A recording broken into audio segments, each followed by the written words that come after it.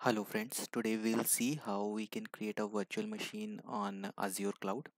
So just log into the Azure portal. Once you are inside your Azure portal, just click on virtual machines.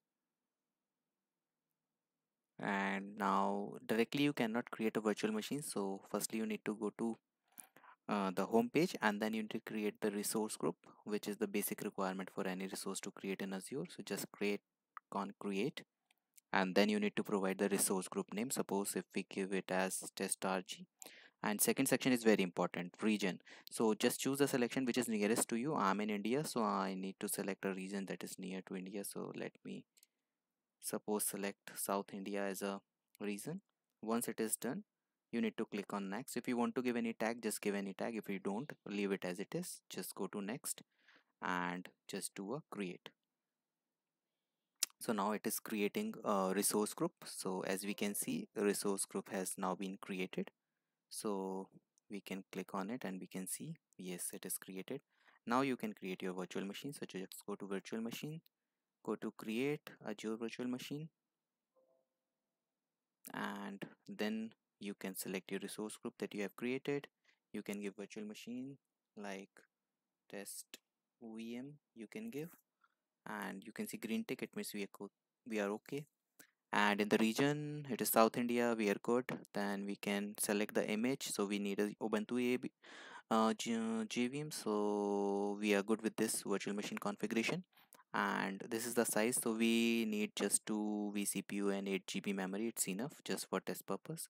And in the password you can select some user, any user that you want to select, and the password you can select according to you.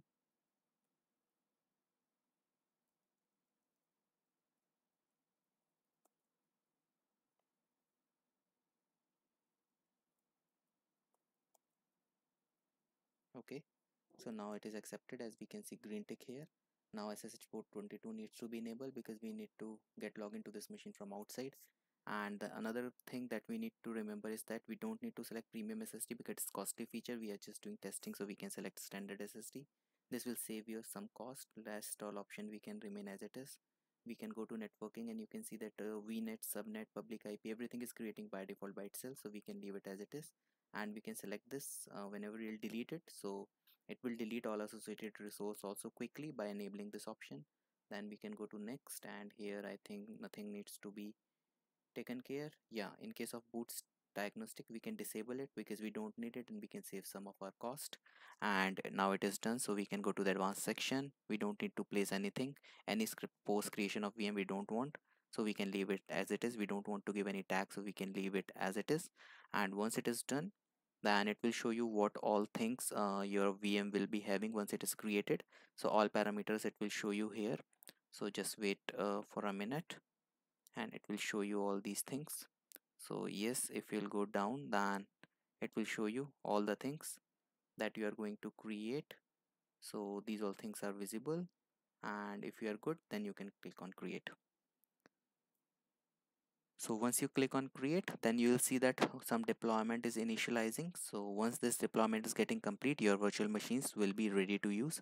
So we need to wait for a few minutes to get it created. As we can see, the deployment is in progress. So just wait for few seconds. It might take a minute or more. So just wait for some time. And yes, we can see that all these resources like IP, network security group, VNet, and VM is getting created.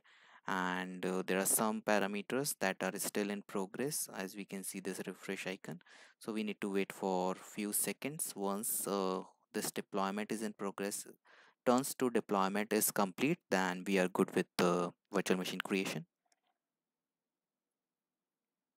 Okay, so we can see the deployment is complete. So we can go to home, and we can go to virtual machine, and you can see test VM is here. We can go here and we can copy this public IP address. Then we can go to putty, and you can see that we are inside this virtual machine. We can use the username that we have used, and after providing password,